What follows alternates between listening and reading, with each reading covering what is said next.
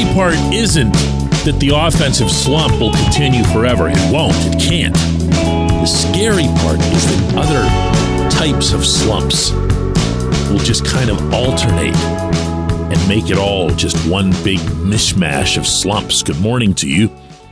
Good Thursday morning. I'm Dejan Kovacevic of DK Pittsburgh Sports, and this is Daily Shot of Pirates. It comes your way bright and early every weekday if you're into football and or hockey. I also offer daily shots of Steelers and Penguins where you found this. Rockies 4, Pirates 3. I was over there covering this 9th loss in 10 games for DK Pittsburgh Sports, and I'm running out of material as it applies to this team being unable to score. Not just not scoring in the clutch, just not scoring. Not just not hitting with runners on base, just not hitting. 15 total runs in 10 games. It's almost unimaginable except that you're watching it. It's freaky on one hand to see them put runners on all 3 bases with nobody out, as they did in the 6th inning yesterday, and come away with nothing. And yet, you sat there expecting it the entire time, didn't you? Yeah, you were just wondering in what order it was going to happen, or in what ways it was going to happen. But I'm going to reiterate here that it can't continue happening.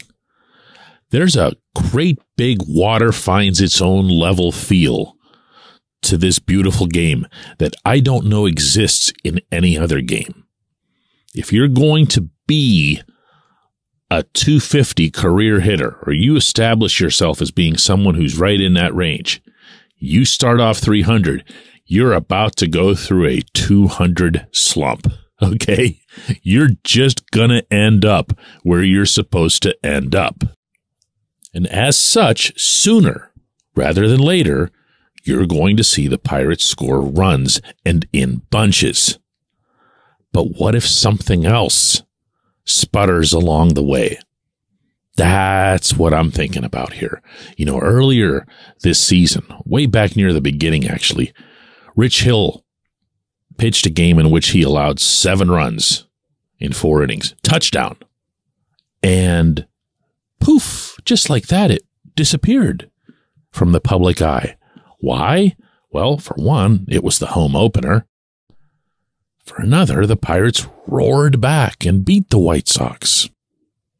But yesterday, with no margin for error, one squeaky little ground ball that went back to Hill after 2 outs, after only 1 run had been scored in a mostly tidy and controllable rally that Colorado was having, Hill couldn't field it.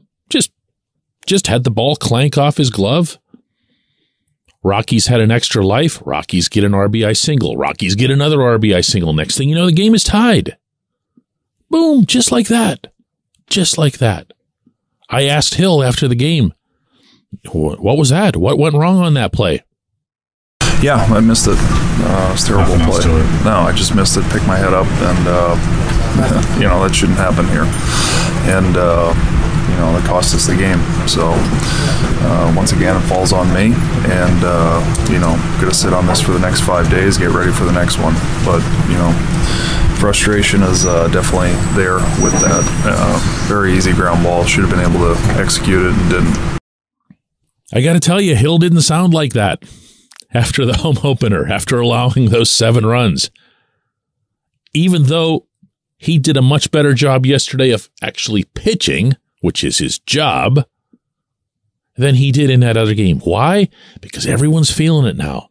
Everyone's wearing this scarlet letter of shame or whatever because the offense can't score runs. Everything gets magnified. Remember how we were all calling the Pirates tons of fun just because of their base running? Because they could steal at will? Well, everyone's kind of figured that out. And now, all of a sudden, teams never better than Colorado, by the way, at this, we're able to sniff out every single time the Pirates want to send somebody. And they're throwing over, and they're keeping them close. And even after that second pickoff expires, they're timing their high fastballs to the catcher so the catcher can get out of the crouch and fire down to second, and they're getting thrown out like crazy now.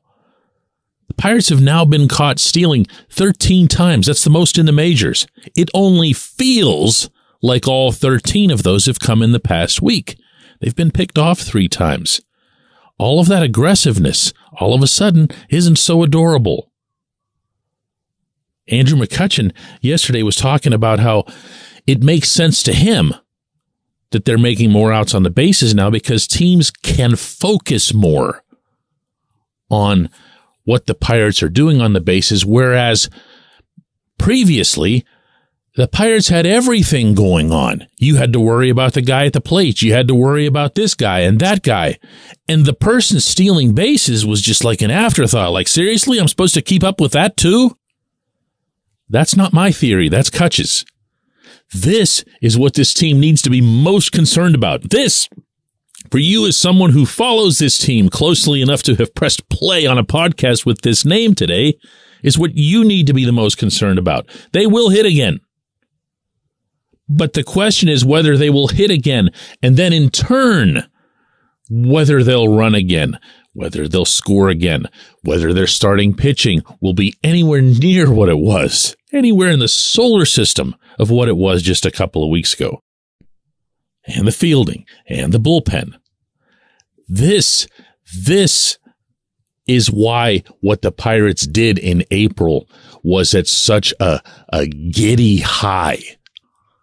It's not that they were fluky.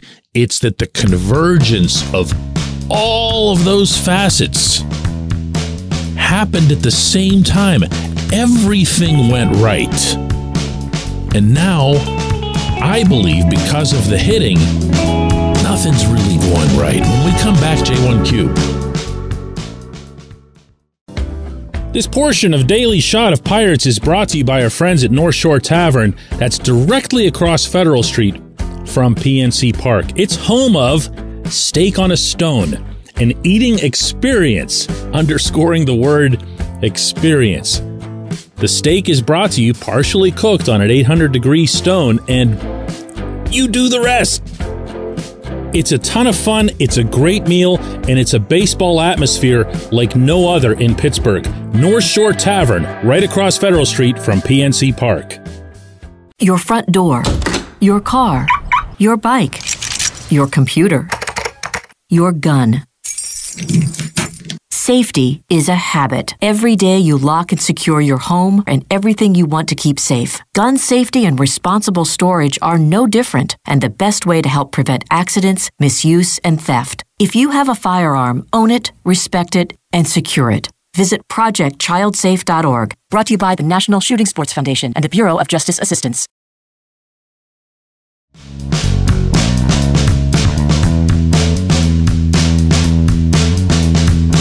Today's J1Q comes from Phil, who says, "Hey DK, the most impressive thing to me about the Pirates' start was their approach at the plate. The patient at bats, everyone was trying to do their bit, playing station to station, and it seems to me that the biggest change during the slump has been their approach at the plate, with everyone except Kutch and Connor Joe swinging at everything and trying to hit 8-run homers every time up. My question is, does the responsibility for this lie with the coaching and Andy Haynes, or is just an execution/mental problem on the part of the hitters?" Well, as always, Phil, the truth is going to be somewhere in a gray, boring area. But when I hear the hitters sounding as confounded, as befuddled as they did after this game, everybody except Kutch, I'm wondering if it isn't some sort of commonality. When you see it spread across the entire team the way it has, I'm wondering if it isn't some sort of lack of communication or lack of focus.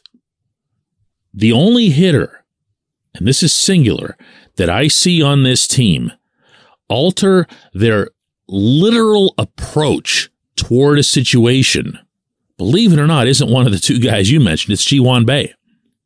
Bae came up in the 9th inning as a pinch hitter, had a man on first, 2 outs, understood the situation, understood that the worst possible thing he could do is strike out. I mean, you don't want to make an out of any kind, but he needs to keep the train moving, right?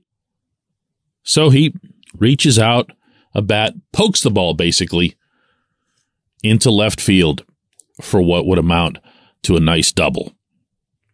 Now the Pirates have runners on 2nd and 3rd, and they at least had an opportunity. You know, Josh Palacios, the kid that just came up from AAA, had a chance where if he'd gotten a hit, the Pirates win the game. You know, they're carrying Palacios off on their shoulders.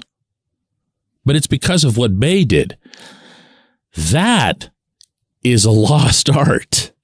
Okay? The only reason Bae can do that is because he came to Pittsburgh from the other side of the planet, where they'll still play baseball that style.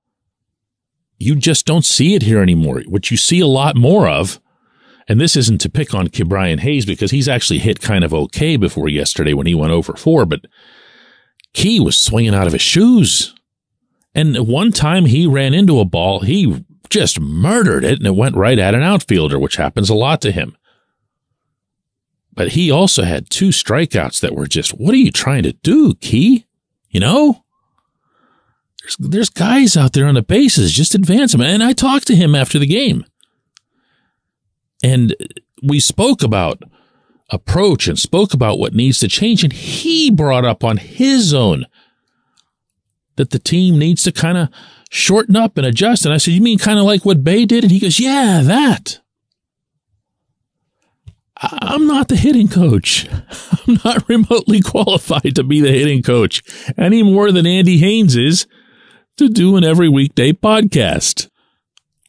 But when I hear the manager stating openly, when I asked him about it, about the hitting and the general lack of hitting, and he says to me things like, you know, we're out of sync, we're out of rhythm, we don't have our timing, we're in between. That's one of his favorite phrases. We're in between, meaning they're undecided. You can't convince me that that isn't coaching. Otherwise, why would you even have coaches? I appreciate the question. I appreciate everybody listening to Daily Shot of Pirates. The team has a day off today, but we will be back tomorrow.